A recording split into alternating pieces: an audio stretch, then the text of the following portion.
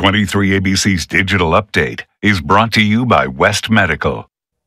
I'm Callan Hobman. Here are some of the stories making headlines locally. Crews continue to make progress on the peak fire burning in eastern Kern County this morning.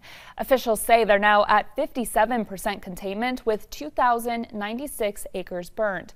This is now day 5 of this fire burning near Havilah. The evacuation warnings for people near Walker Basin, Skinner Flat, and Clairville remain in place. And if you do evacuate, the Kern River Valley Senior Center remains open at 6409 Lake Isabella Boulevard. Animal Services is also there offering assistance. Well, the month of July has been full of triple-digit heat, and following Governor Gavin Newsom's recent drought proclamation, Bakersfield is asking people to conserve water.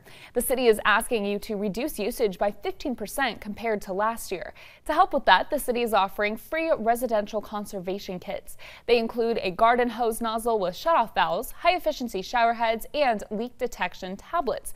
They're also offering rebates on other devices like high-efficiency toilets and washers. In other news, you can own a piece of the Bakersfield Condors this weekend. The Condors will be holding a jersey and equipment sale today at Mechanics Bank Arena.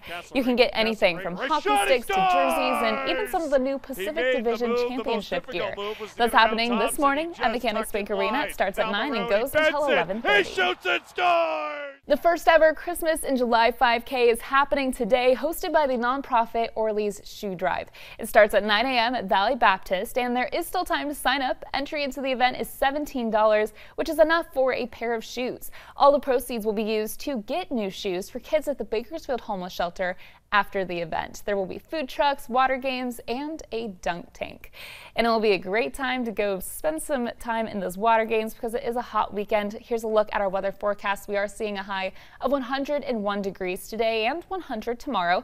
Monday, Tuesday, we drop into those mid-90s and then upper 90s, which, is a little break from those triple digits, but they come right back, unfortunately, starting on Wednesday and through the rest of next week. As for our mountain communities, we're at 100 today for Lake Isabella and 99 tomorrow. We're in those upper 80s today and tomorrow for Tehachapi and those mid 80s for Fraser Park.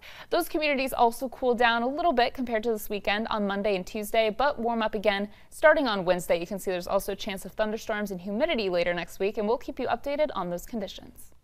Well, that's a look at what's making headlines. We'll have another update for you later today.